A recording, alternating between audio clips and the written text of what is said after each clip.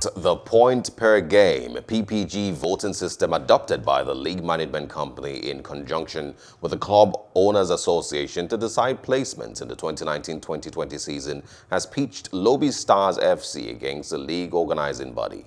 The NPFL 2019-2020 was suspended on March 18, 2020 as a result of the COVID-19 pandemic. The stakeholders later pushed for force majeure to end the season.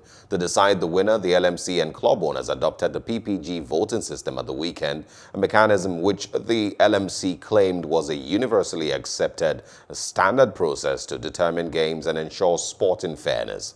At the end of the voting, some clubs, including Lobby Stars, which was sitting close to the top of the league table before the outbreak of COVID-19, lost their chances of playing in the CAF competitions. Joining us live is Coach Dan-kawki. Thank you so much for joining us.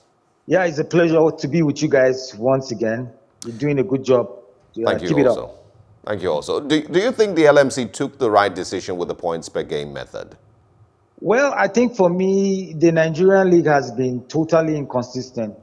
Remember, last 3 seasons, the league was cut off because of political issues between Amanju Pinnick and Chris Kiwa, and the league had to be cut off, and Lobby Star was given the league title then.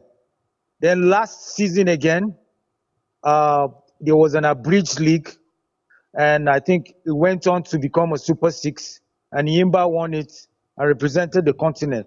And this time again, a PPG has been used. That's points per game criteria and method.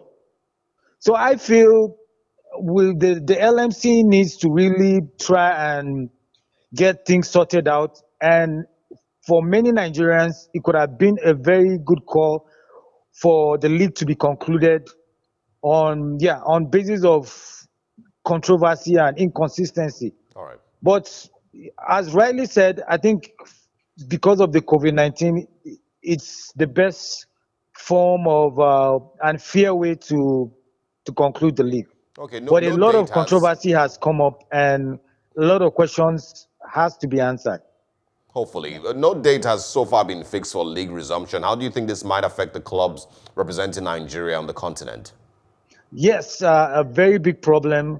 The clubs have to be keep in shape and go for tours. And the league, we don't know when the league is starting, even though they proposed first week of 2021, but it doesn't look likely because the COVID-19 is ravaging and clubs don't have money to test their players before and after games, and I think that's one of the major problems. And for me, if a club that is going to the continent, clubs like Plateau United, Yimba, and Kano Pillars, they need to start playing friendly matches and possibly start thinking about going out for foreign tours and foreign competitions to keep their teams in shape. But I think the Nigerian teams are on a big advantage because you can see other leagues in Northern Africa have started.